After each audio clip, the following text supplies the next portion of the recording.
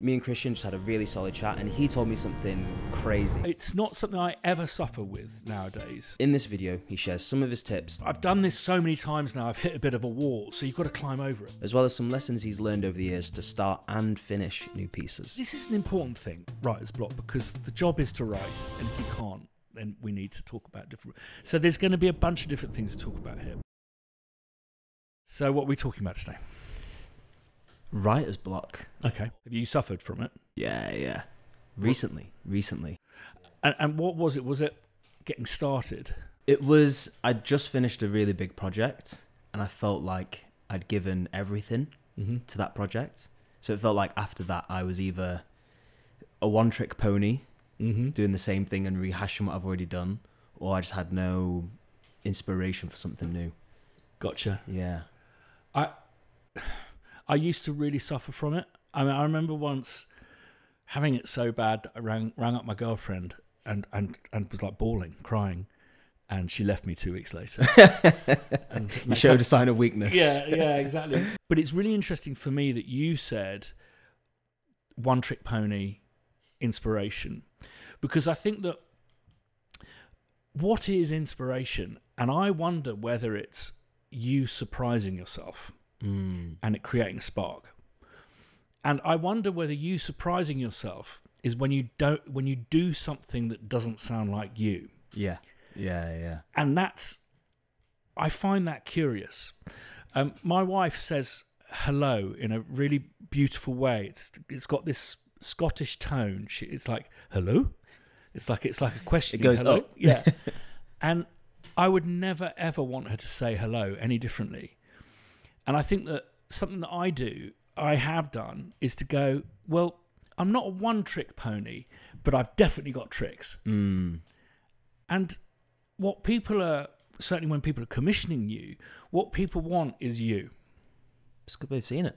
The other thing is, every kind of average or mediocre piece of music you write or song that you write, but finish, gets you one closer to writing something less mediocre. I work with a couple of guys called Reece Shearsmith and Steve Pemberton.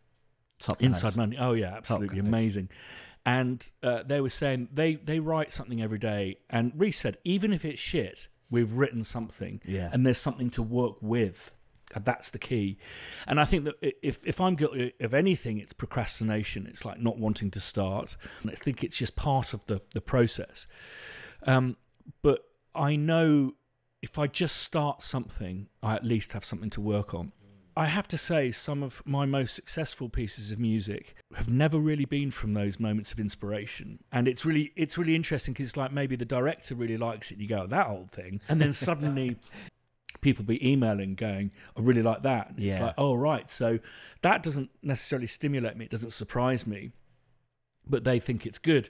I want to give you an example, actually, is one of the pieces of music I'm best known for, I think, is 8 seconds long. Right. Certainly in the UK, and it's this.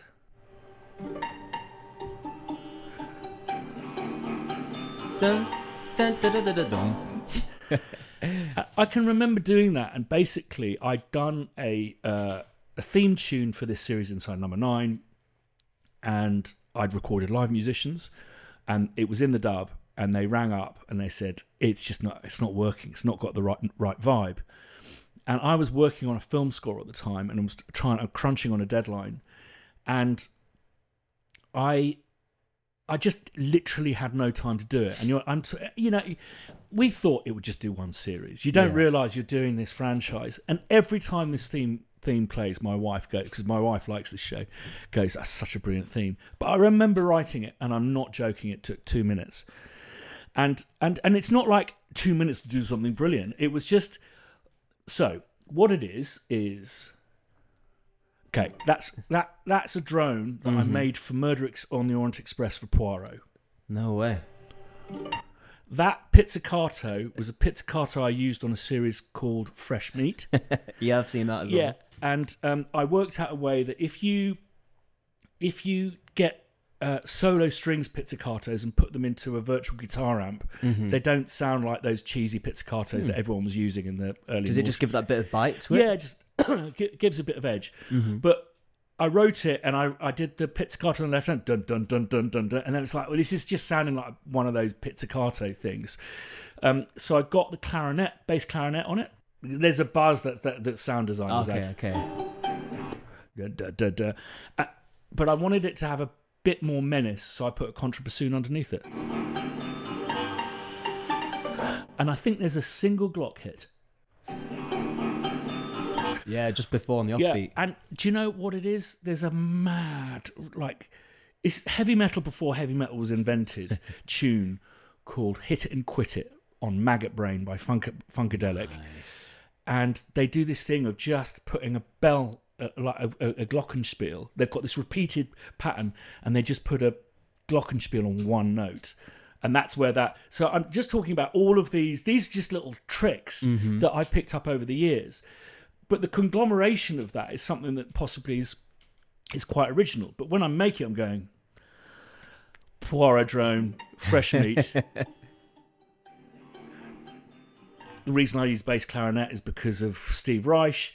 The bell is Maggot Brain, and the contrabassoon is a scary comedic thing. So was this what you were saying about something that for you feels mediocre? Yeah, but for everyone else is like, this is... Yeah, I think one of the difficulties we have is musicianship and being a composer is that it's not only surprising yourself, it's impressing yourself. And it's like same old key, same old notes, same old sounds, but I've captured the spirit of it. And people kind of, it's laying out the stall. And that is not clever compositionally. It's not clever from a production point of view, because it's just these tools that, you know, just grabbing ingredients that I've been using. But I'm telling the story they want to tell. Yeah. So that is the first and most fundamental thing to do. And I think that then thereafter, you know, those little surprises will come. I don't know if you've ever tried this, but a really good thing for writer's block is the Muse. It's just to literally have someone in the room who is not talking to you, but just someone in the room as you write. It works tremendously well, mainly because you're not sitting there watching YouTube. You're like, I have to look like I'm serious here. And it's like, God, this must... And also like, this must be infuriating for that person to listen to the same thing going over and over again. But it's just get the stuff in there and then work with it, and you will stumble across stuff. I've been working with a showrunner. He's older than me, and he's just done everything. And what he often refers to is a deck of cards. So what you're not doing is you're not looking for new, different, interesting playing cards. You just want as many in your hand as possible. And he just says, you know, experience is just having more cards to play. And so for me, one of the big things that has changed for me over the last 10 years has been the ability to deal with revisions. I love it when they come in because they're like puzzles. And it gives you an opportunity to go back in, listen to stuff again, make it feel better. But that is all to do with cards. That's all to do with your tricks. Yeah. Okay, so how are we going to do that? Okay, reverse symbol out of that because they recut that and this, that, and the other. So that I think is important. The other thing that you know, if you're struggling is to find someone to collaborate with, you know, to invite an instrumentalist in, and that's a different kind of support, but that's something I would also look at. Just the reason why I will never ever have writer's block is because I make sounds, and anyone can make sounds, and it's similar to John Lennon playing an instrument that you don't know how to play, but you know what I'll often do at the beginning of a major film or game or TV series, I'll often do a substantial sampling session. Wow, I didn't know that. Yeah, and it doesn't. You know, it's not like you know, orchestras and stuff, but you know, you can. It's micro composing. You can do phrases because they're yours, and they're your samples. No one else is going to use them on anything else. I've got my phone is just full of voice memos. And I've got a piano in the house, and I play it for at least an hour every day. And every day I'll just put a little idea down. And if I'm really, really stuck, particularly if it's maybe something thematic, I want to find a nice theme that's special, I'll often go through those and went, oh my God, you forgot about that. That's a good one. Yeah. And little kind of sonic ideas, if you get distracted, it's really, don't fully go into it, but yet do just do a save as and put it into your ideas folder. And then I think with these strategies, it's impossible to have writer's block. But the one thing that absolutely, I 100% promise you, if you just make a sound, there's just no way that you're not going to be inspired by it. I think that's really important. The way you said it is not making this pressure to make the masterpiece. It's making this sound that you like. Yeah. And whatever goes into that sound to make it sound good doesn't matter. I think sometimes we're obsessed with what the recipe is and we're not obsessed with the actual food at the end. Yes, I totally agree. I think that if you've got a problem with something and you're adding, then the problem is worse than you think. I think the solutions should always be subtraction. It's kind of like when you're mixing, right? Yeah. It's like you always take away those frequencies instead of adding on top of it, 'cause it adds but business. it's the same. It's like if you're just layering more and more stuff on to sort out a problem, it's like you're just, I don't know, I always say it's like putting on a lipstick on a baby. It's nothing weird about it, but it's just inherently wrong. It's almost like what Andy Gray was saying when he was like, it's making as much emotion or conveying as much emotion as possible with as few notes. Yeah. And it's like, it's the complete opposite to what you're normally taught, right? Normally everyone's like, just go full gung-ho, make it, notes after notes after notes. No. And it's actually just taking a more simple approach to it. Absolutely. And that, honestly, I think is one of the best pieces of advice is to see how much you can reduce it to. And it still be good. And it'd still be really, really good. And and here's a story. I was working with Harry Gregson Williams. He wanted me to have a look at a cue, and I just split up with a girlfriend, so I was like emotionally all over the place. And so I wrote this cue that was really complex for this major Hollywood film. And I say writer, I kind of did a mock-up and stuff, produced it. And I sent it to Harry that night without resting on it. Woke up the next day, it was the worst thing I'd ever heard. So I wrote him an email going, Harry, can I just have another shot at it? Yeah. And just as I sent it, my inbox pinged, and it was Harry going, it's great. Wow. And I'm like, oh, now I put him off it. And then the director fell in love with it and just said, can we put that stuff all over the film? Wow. Like the DVD menus has got all of the, and it's like literally it's all of my tricks. Yeah. And it's that's just that's why Harry came to me, like my tricks. It's again, as you said, like what you may believe to be mediocre. Yeah, it's like different horses for different courses, right? It's not always going to stimulate you, but then you'll do something and go, oh, hang on, or learn something. So I think that's important. There's a few things that I've, from a psychological point of view that I've discovered. Maximum amount of productivity for a human being in any given day at a stretch is 3.5 hours. In one block or throughout the day?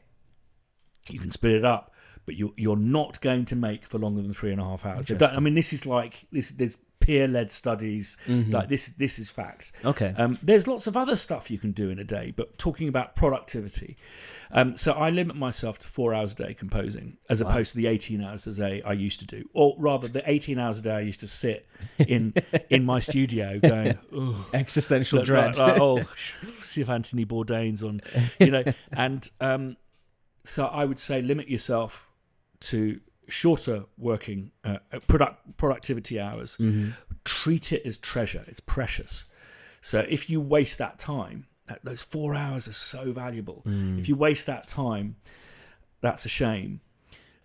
And then I think my last kind of favorite gambit is to go and I think that this is something everyone should do, is I think that what we need to do is, you talk about recipes and ingredients and or these cards that we're playing.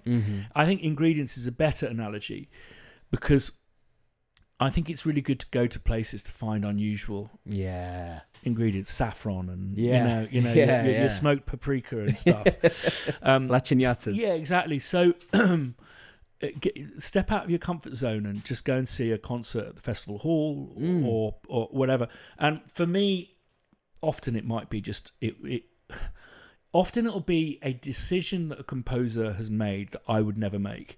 I'll never forget one of the best pieces of music I've ever written. I was in the Lincoln Center, and I was watching Sibelius 3, I think it was. Okay. It was a terrible concert. It was really kind of flat, and the Lincoln Center in New York sounds awful. But there was this one chord change, and I was like, whoa.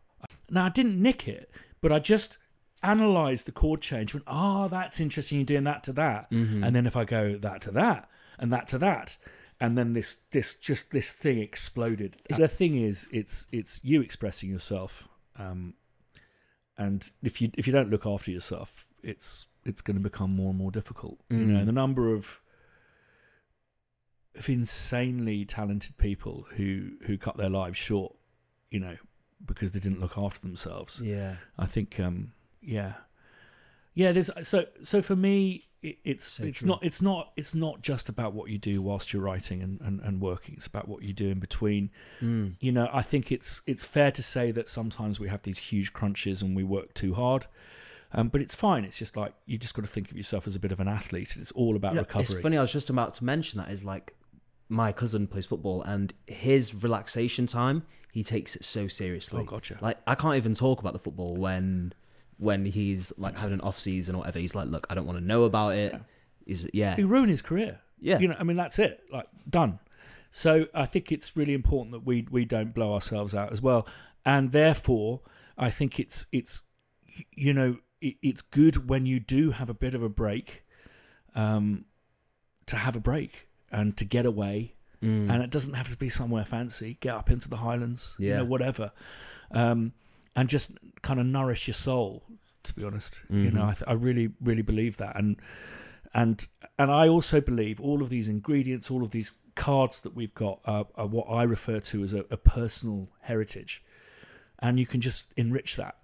And even though, if you and I were to list like our top 10 favourite albums, even if they were identical albums, they wouldn't be in the same order. And then even if I said to you, both of our number ones are, I don't know, Donny Hathaway, what's going on? It wouldn't be the same song that would be your favourite. And even if it was the same song, it would be a different bar or a different drum fill. So what we do is we take and absorb all of these different ingredients, different elements of them, and that becomes part of your heritage. And that becomes the stuff that you rely on. Poirot's drone, fresh meat pizzicatos, bass clarinet from Music for 18 Musicians, and a bell from Maggot Brain by Funkadelic. This is going to sound so embarrassing.